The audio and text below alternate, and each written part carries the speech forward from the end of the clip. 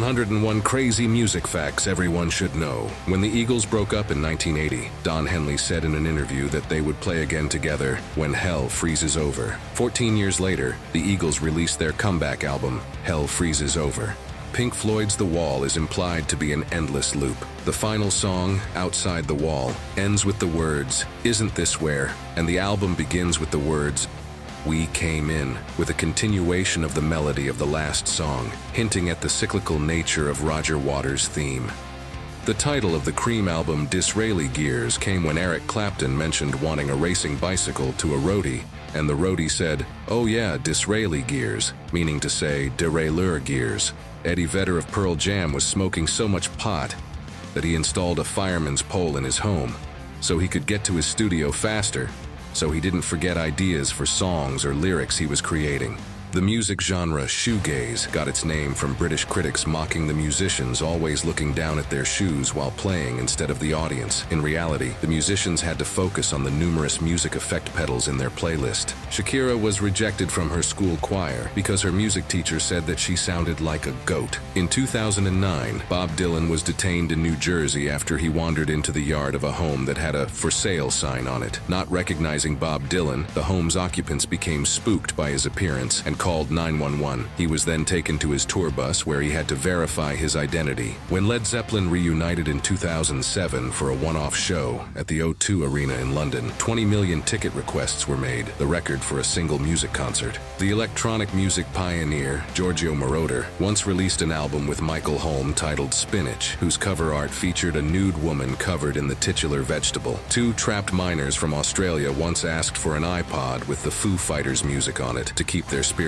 up. After hearing this, Dave Grohl wrote a note saying, "I want you to know that when you come home, there's 2 tickets to any Foos show, anywhere, and 2 cold beers waiting for you." David Bowie briefly considered becoming a Buddhist monk. After a few months' study at Tibet House in London, he was told by a lama, "You don't want to be Buddhist, you should follow music." Keith Flint of The Prodigy became a popular pub owner in Essex following his music career. Flint eventually brought in a jar to collect £1 fines from customers who referenced the song Firestarter as he tended to the pub's fireplace. In 1949, B.B. King re-entered a burning music hall to save his favorite $30 Gibson guitar. He later learned the fire was started when 2 men knocked over a burning barrel of kerosene while fighting over a woman named Lucille. King has named every guitar he's owned Lucille as a reminder. The Shags were a tone-deaf and musically inept musical group from the 60s, formed by their father, who was convinced they would one day become famous. They produced one album, Philosophy of the World, that over time became a highly sought-after oddity by record collectors. Blur's Song 2 was intended to be a joke on their record company. To their surprise, the executives loved the song, released it as a single, and it became one of their biggest hits. After the band, Weezer covered the song Africa by Toto. Toto covered the song Hash Pipe by Weezer as a response. While writing the popular 1990s song Friday, I'm in Love, The Cure frontman Robert Smith became convinced that he stole the tune from somewhere and was so paranoid that he called every person he knew and played the song for them, asking if they recognized it. It was indeed unique. Queen is the only band in the world where every member has written at least 3 number ones, meaning that the whole band is in the Songwriters Hall of Fame.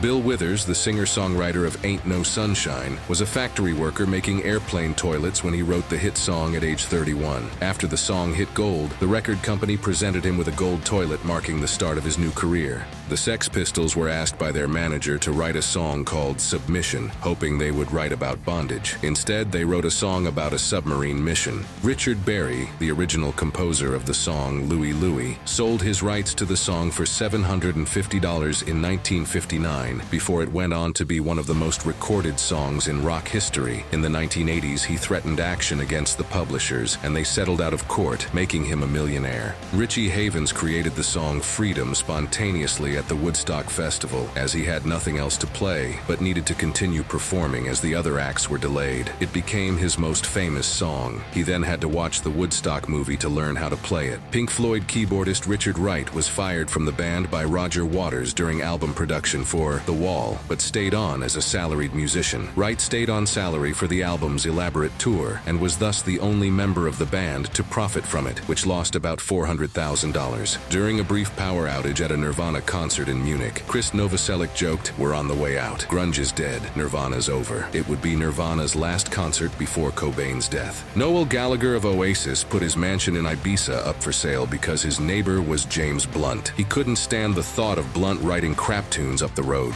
Frank Zappa once got on stage during a Velvet Underground show, atonally played the keyboard, and shouted the names of random vegetables for a whole minute. Then he walked off stage, and the show continued normally. The rapper Flo Rida tests his upcoming songs at strip clubs first, to check if girls are dancing to it before releasing them. When Brian May wrote The Show Must Go On for the Queen album Innuendo, Freddie Mercury was in the late stages of AIDS and was often bedridden. Brian was worried Freddie wouldn't have the strength to do the song, so Freddie tossed back a shot of vodka, said, "I'll do it, darling," and did the song in one take. The backing vocals on You're So Vain by Carly Simon is Mick Jagger. The bass on the song is played by Klaus Voormann, who was one of the Beatles' best friends and who designed the cover of their album, Revolver. When I'm 64 was one of the first songs Paul McCartney ever wrote in the 50s. By the time the Beatles recorded it in the late 60s, his voice had gotten deeper, so the vocals are sped up on the song to make him sound like a teenager. Eric Clapton wrote the song Wonderful Tonight in frustration of his then girlfriend, Pattie Boyd, making them late for a party by constantly changing her outfit.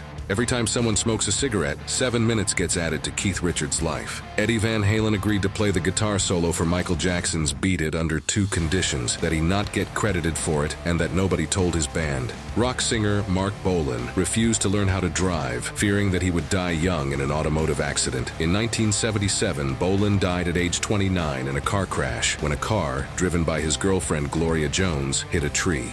After the Smiths broke up and the band members were in court over royalty rights, the judge ranked them by IQ, with Marr probably the more intelligent of the 4, Rourke and Joyce unintellectual, and Morrissey presumably somewhere in between. There's a band called 311, which is the police code for indecent exposure in Omaha, Nebraska. The name was given after one of the band members was arrested for streaking naked. The Pogues took their name from the phrase Pogue Mahone, which in Gaelic means kiss my arse, and the frontman Shane MacGowan was once in a band called the Nipple Erectors. In 2006, Gnarls Barkley removed their hit single Crazy from music stores after it remained at the top of the British charts for 9 weeks, so people would remember the song fondly and not get sick of it. The Nirvana song About a Girl was written by Kurt Cobain about his then-girlfriend Tracy Marander, partially inspired by their fights over Cobain's refusal to do household chores. The song Tubular Bells, most famous for being the theme to The Exorcist, was written and recorded by a 19-year-old Mike Oldfield in 1973, who played almost entirely all the instruments on the song. The full song is over 20 minutes long and is featured on an album of the same name. A student once sent John Lennon a letter stating his teacher was conducting a class analyzing the Beatles' songs. This act inspired the song I Am the Walrus, as the whole purpose of the song, according to John, was to confuse, befuddle, and mess with the Beatles experts. The #1 pop song Love Yourself, performed by Justin Bieber, was written by Ed Sheeran, who later stated that the original title of the song was actually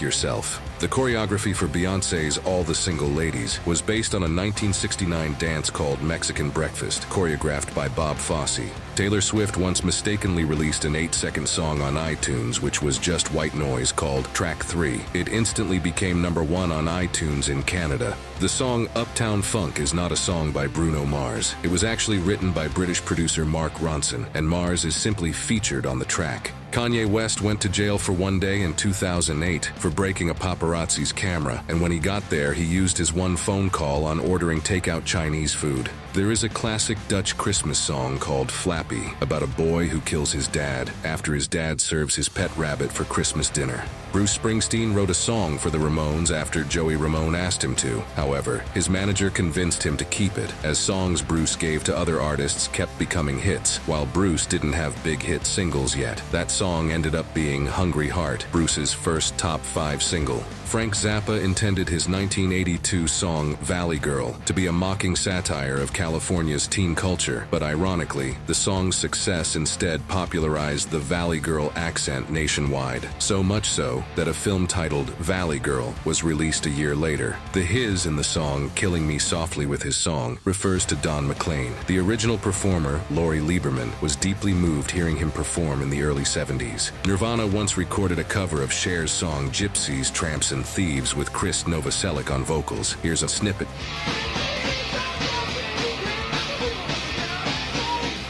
The song Respect was popularized by Aretha Franklin, but it was originally composed and recorded by the man Otis Redding, and it was about a man getting respect from his girlfriend. Axl Rose tried to beat up David Bowie on the set of a bondage rock and roll video because he was flirting with his girlfriend.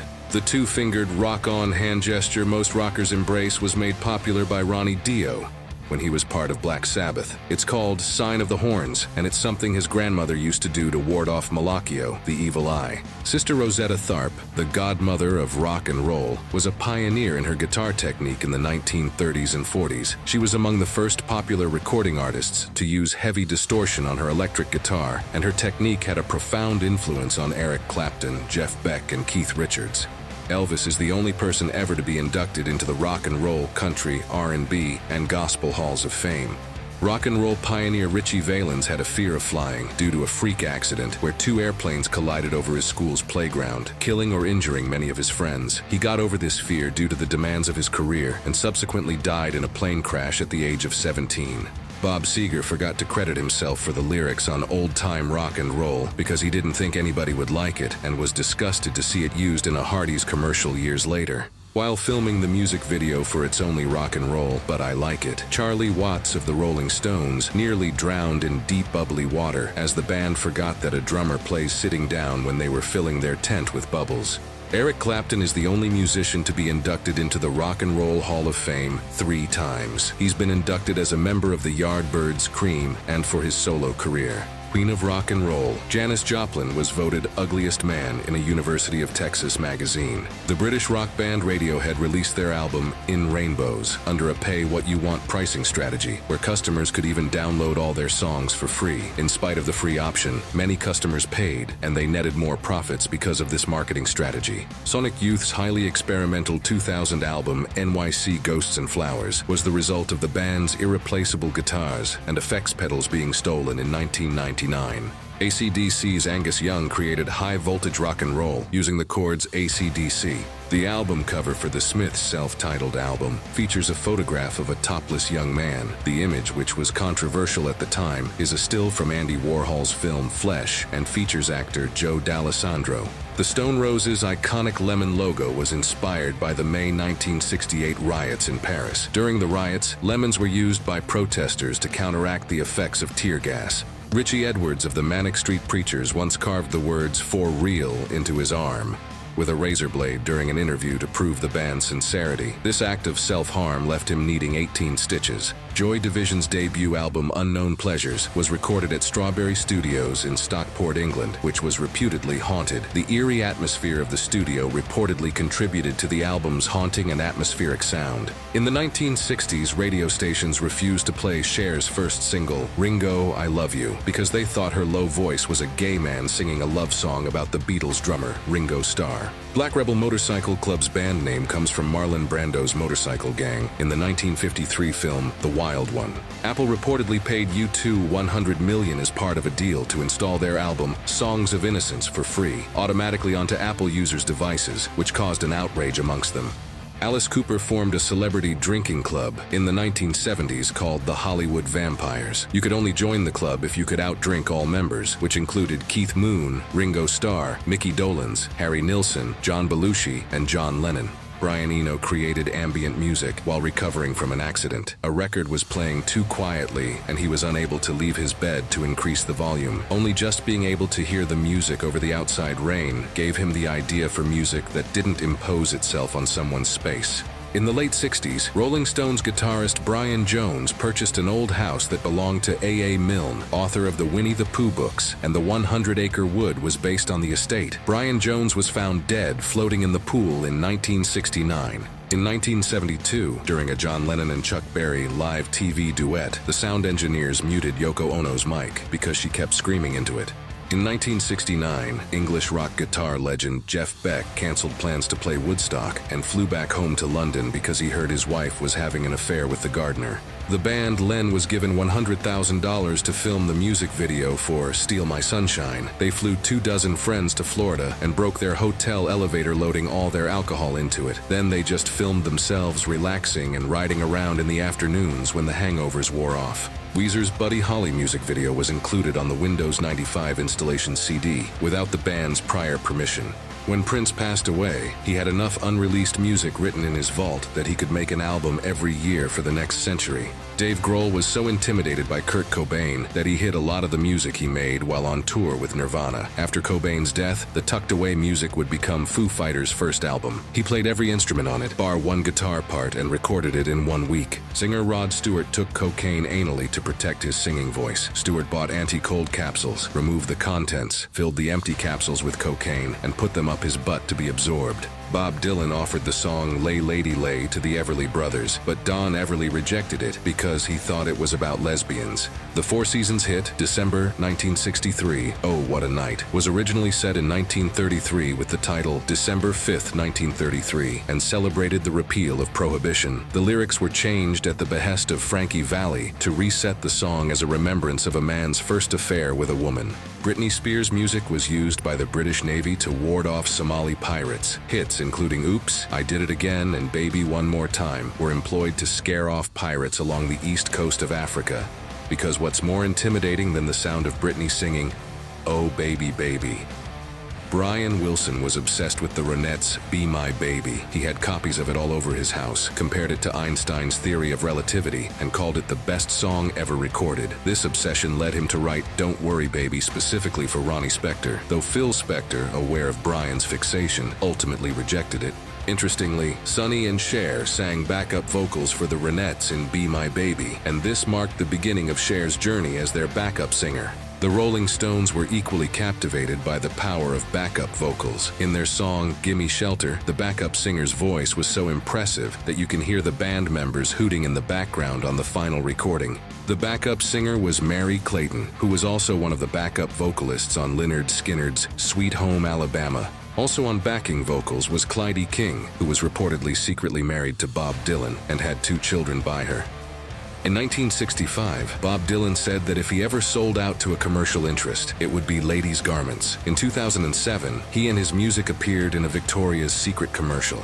Ella Fitzgerald worked for the Mafia, got sent to boarding school, ran away, and was living on the streets when she debuted at the Apollo Theater, all by the age of 17. In 1953, Louis Armstrong met Richard Nixon at an airport in Japan. Nixon said, "Hi, Pops, can I do anything for you?" And Louis, who had his marijuana stash in his case, asked Nixon to carry it for him through customs because he was an old man. Ray Charles wrote What Did I Say by improvising on the spot during a live performance. He needed to fill 12 minutes of time, and the song is what he came up with. 1965, Dylan said that if he ever sold out to a commercial interest, it would be his garments. In 2007, he and his music appeared in a Victoria's Secret. The Beatles opened for Little Richard before they had a record deal. The Rolling Stones opened for him as unknowns. Jimi Hendrix started in his band, and James Brown's big break was as a Little Richard impersonator playing shows Little Richard had been double booked for. In 1964, on the night before the Drifters were to record their legendary hit Under the Boardwalk, vocalist Rudy Lewis was found dead from a likely heroin overdose. Rather than reschedule the studio session, the part was given to the group's former lead vocalist Johnny Moore. Dying at the age of 27 made Lewis an early member of the 27 Club. Western music was often bootlegged in the USSR using discarded X-rays. This was known as Muzika na Kostiaks, or music on the bones. After a concert by The Who in March 1976, groundskeepers at the Anaheim Stadium in LA reported that more than 100 marijuana plants sprouted on the playing field.